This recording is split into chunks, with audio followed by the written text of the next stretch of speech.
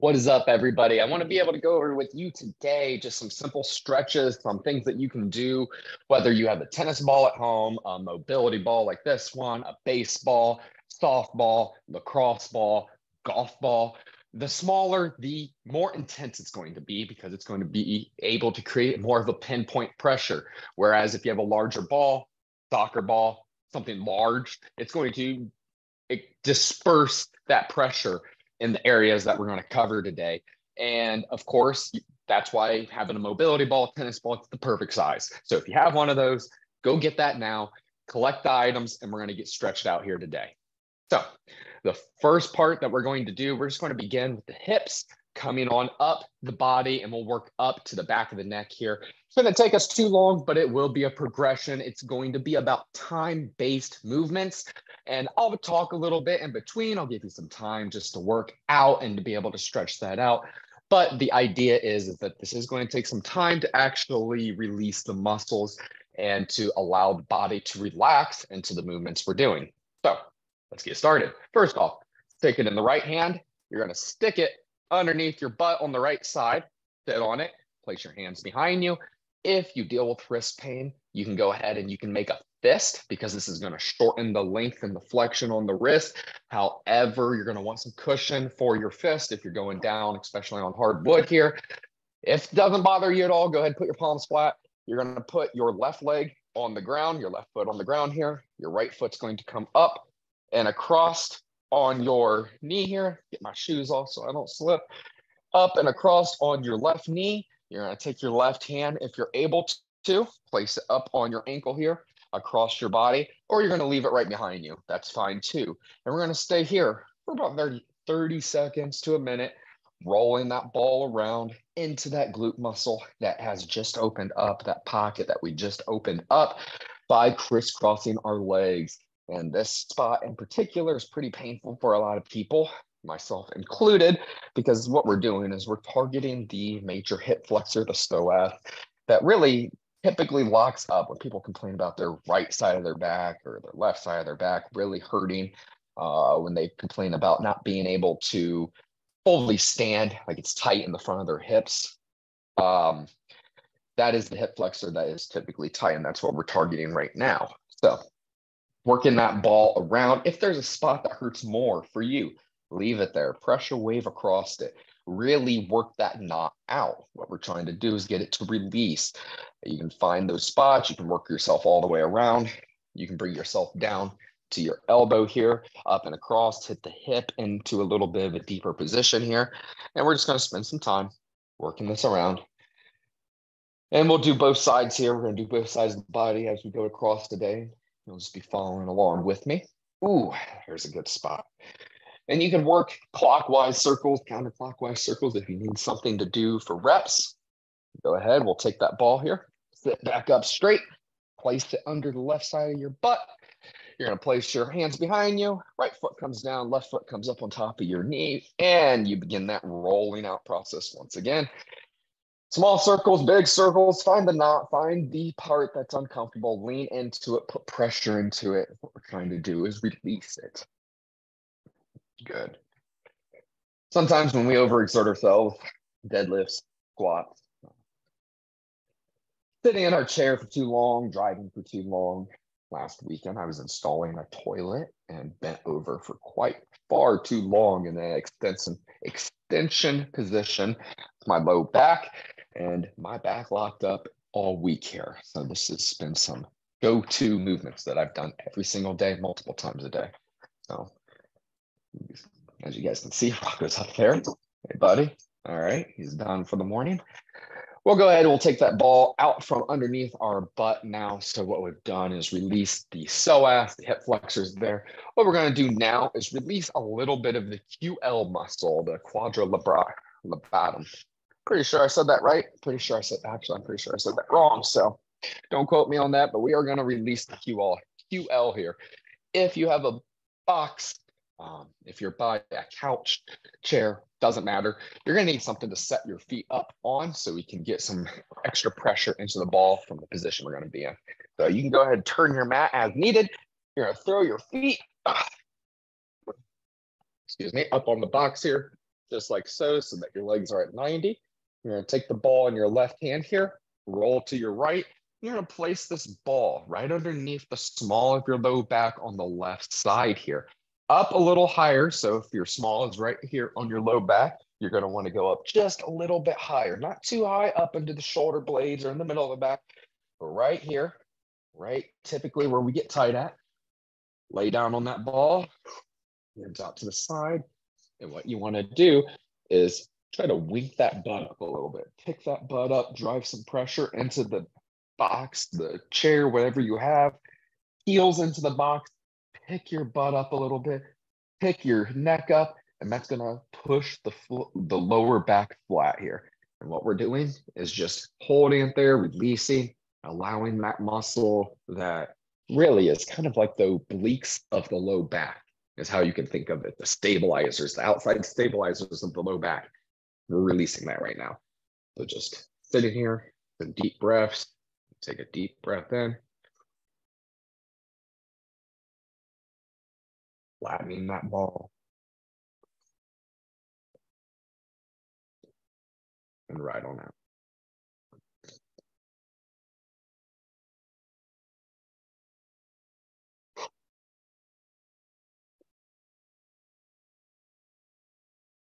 We'll do one more.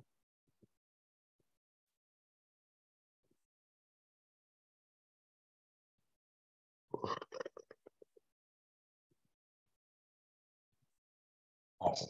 Go ahead, let's take that ball. Let's move it to the right side here. Opposite side, same exact placement, just on the other side here.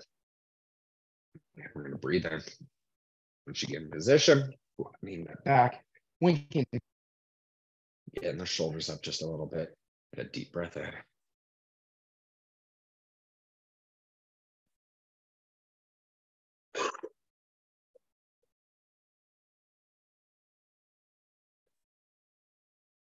And then as you inhale here, you should be flattening that back, getting it lower to the ground, and exhale. One more here. Deep breath in.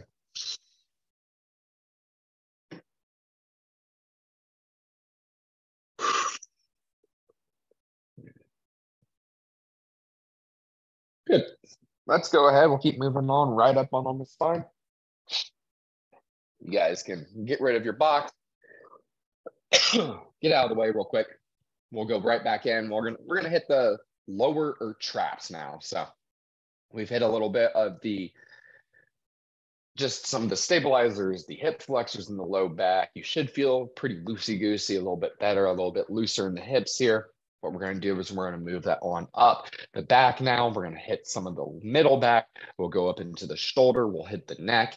And then we'll just do a couple stretches on the ground with some body weight and see if it can help get a couple pops, cracks in the spine, and just a couple things to help stretch us out a little bit deeper. So thing we're going to do next is I'm going to turn so you can see me. You're going to take this ball in your left hand. You're going to stick it up behind your back, just like this. All right. It's going to go in underneath your shoulder. You don't want it up too high. If your shoulder blade's right here, just underneath of it. Your spine's right here, just to the side of it. And we're going to lay down on that ball, just like this. All right. Get it up into that shoulder. You're going to take your left hand. You're going to keep it underneath of your low back here. All right. So you're chicken winged on the left side. That ball is on the left side of underneath my shoulder blade. My thumb is kind of just touching that ball underneath my back. And my palm is flat against the ground underneath my low back here. You're going to take your right hand, stick it out to the side right next to you. Your legs are going to be bent at 90 degrees. And we're going to take them and drop them to the left. Back to center. Drop them to the left. Back to center.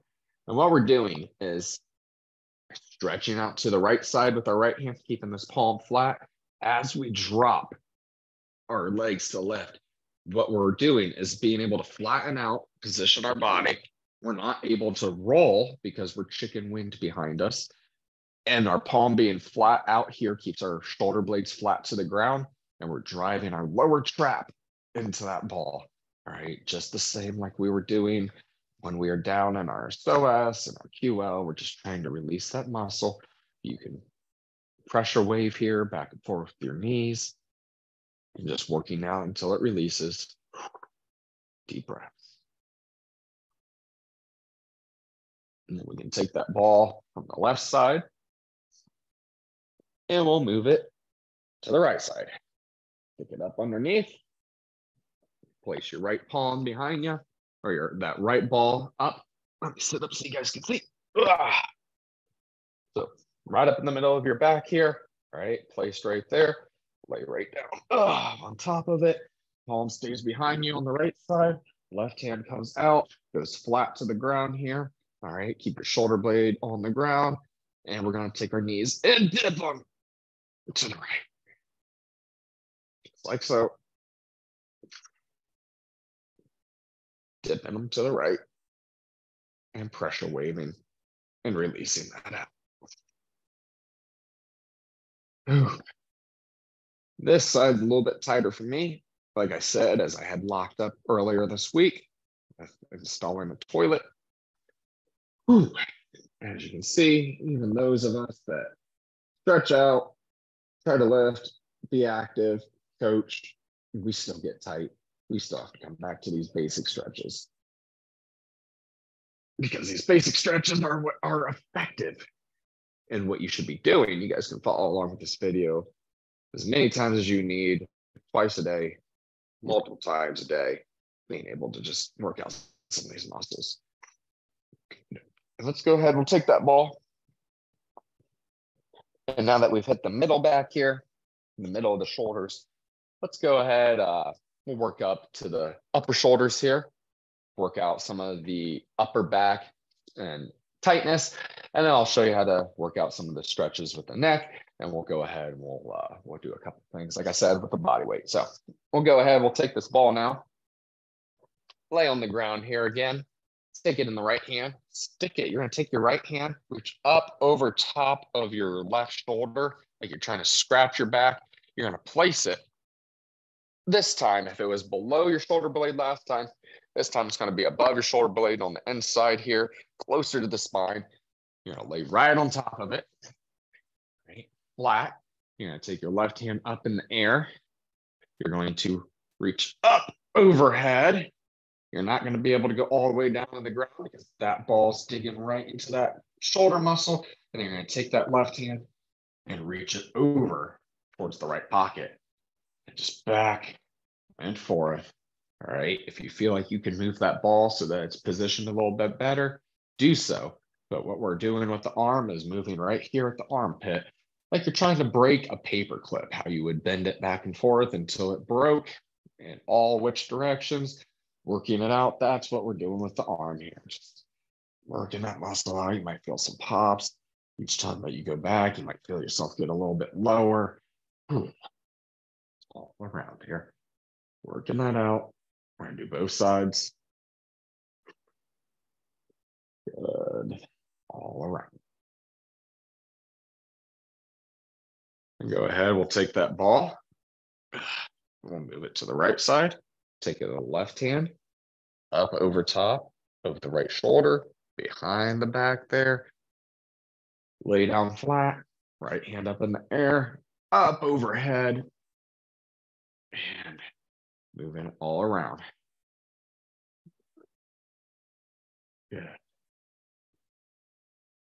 Working that out.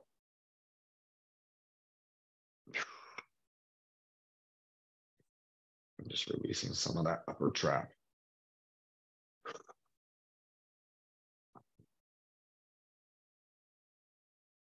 Hit the neck next. And we'll do some body weight stretches to finish this out. All right. Go ahead. Let's take that ball. Ugh. Shake it out a little bit. Get some looseness going here. Take that ball here. You're going to place it. You're going to look up to the left. You're going to have it in your right hand. You're going to take it here, right underneath the jawline. Start massaging it. All right. All the way down, looking up to the left, down the side of that neck here, as you work yourself around here to the side and through into the back right side of that neck. Just keep looking up to the left, massaging that out behind the ear, underneath the jawline, that whole area. All right. Hitting it all around, using some simple pressure from your hand. Whatever spot, typically where I find a lot of tension in myself is right behind the ear, up into the scalenus and the base of my skull. This is where I get a lot of tension and where I really need to spend some time. If you feel like you could lay on the ground with your neck up, pressed against the ground, putting some pressure, you can do that too. We'll go ahead and we'll switch to the left side, look up to the right, working underneath the jaw here, all the way around, underneath the ear, into the neck, behind the neck, into the base of the skull, all the way around. All right, just stretching out that muscle, rolling it out, working it out. Good.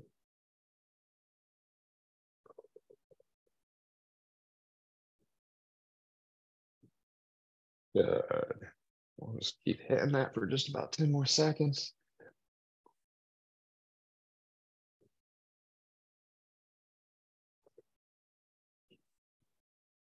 All right. We'll go ahead and place that ball off to the side. What we're going to do now is just come to our hands and our knees, step back a little bit here. And I want you to take your left hand. We're just going to drop it to the side here, stretching out towards the wall, looking up towards the ceiling here, pressing down into the ground with our hand. As we just try to stretch out that shoulder, find some pressure to create some tension. Coming back through, reaching up, driving that elbow towards the ceiling, placing our hand on the ground here, taking our right hand, driving it through underneath of our left arm, looking up towards the ceiling, drive our right hand into the ground, our arm stretching out up through the back, taking your arm, driving your elbow up towards the ceiling here. Take your hips, place your hands on the ground, come into an up dog, look up towards the ceiling, stretch your toes out behind you, drop your hips to your hands, relax, and allow your spine to curve. Pull your shoulders back. Tuck your toes, press your heels down to the ground, push your heels, your hips to the sky, your heels to the ground. Get your arms straight, get your back straight, and breathe. Good. Go ahead, take your right leg, bring it up. Have your right knee on the outside of you, your right foot on the left side. We're going to come down into a pigeon, relaxing down here.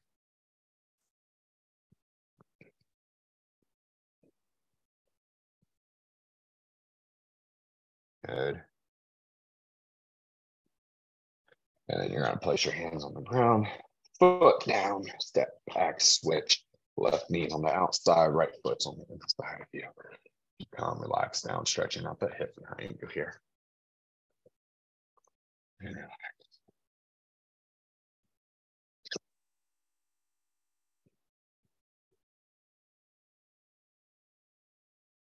And then you're going to step back. We're going to come all the way up. And we're done. Well, thank you guys for following along. Hope this has helped you. If you have any questions, let me know. If there's anything that I can help you more with, let me know. If you found that some of these movements were helpful, save this, watch it again later, send this to a friend. I'll see you guys next time.